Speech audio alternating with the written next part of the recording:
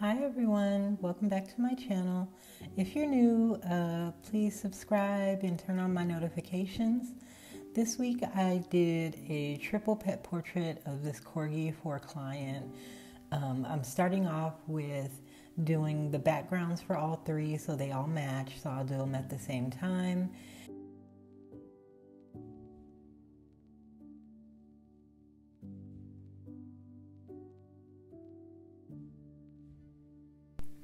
The first portrait is of this Corgi's profile. I started off with this one because I just loved the reference photo that my client gave me. So I wanted to start off with this one first, and my process is pretty much I work from dark to light and then start adding in details and going lighter as I build up the layers.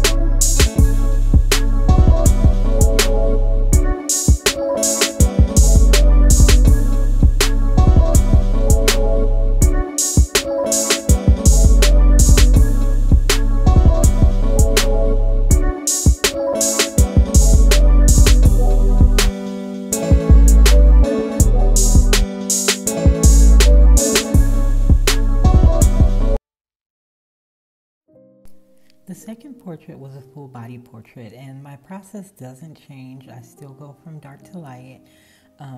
The shadows and things like that are different with this pose. It had different lighting, a different light source, but my process remains the same throughout all three portraits.